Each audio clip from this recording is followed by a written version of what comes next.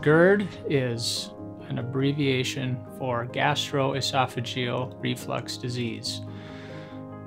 And what that's describing is the stomach contents, the food that we eat that end up in your stomach, mixed with the digestive juices, mainly stomach acid, reflux up into the esophagus, which is the food pipe between the back of your mouth and your stomach. And when people have more gastric or stomach reflux than the esophagus can handle, you start to get symptoms.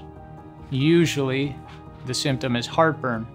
Once you have heartburn more than twice a week, almost every week, you're going to be pretty miserable. That's a pretty bad case. That's unusually amount of gastroesophageal reflux disease.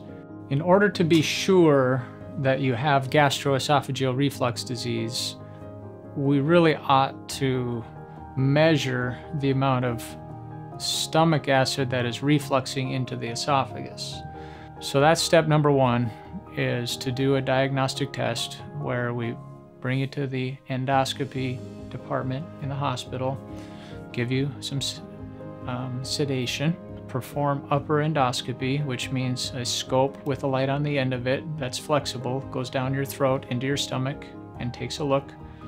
On the way out, after we've looked at everything and made sure that you haven't developed esophageal cancer or stomach cancer or anything like that, we leave behind what's called a Bravo probe. And this is a pill-sized pH or acid detection measuring monitor that attaches to the lining of your esophagus, and it stays there for several days, recording the acid exposure of your esophagus.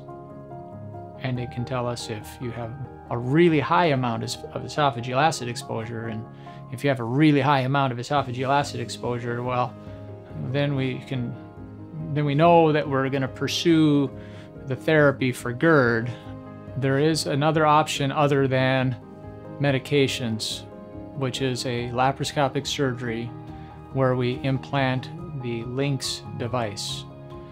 This is a chain of magnets that these are little pea-sized magnets that are implanted around the bottom of the esophagus to reinforce or augment or help the lower esophageal sphincter to stay closed.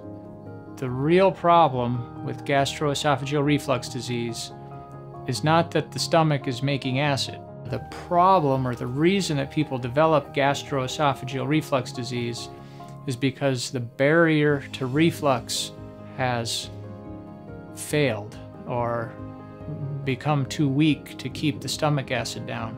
So in surgery, we administer or give you general anesthesia and use little incisions to perform a laparoscopic hiatal hernia repair with this LINX device. So we fix both of the barriers to reflux, and in the recovery area, you no longer have gastroesophageal reflux disease.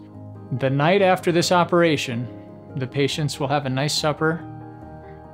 They might even have a snack before bed. They'll go lay down flat for the first time in a decade, and they sleep all night without waking up with stomach contents in their mouths. And I think those are the patients that are the most appreciative. And we know from many studies that have been performed over the years that this effect lasts for a very long time, 5 years plus.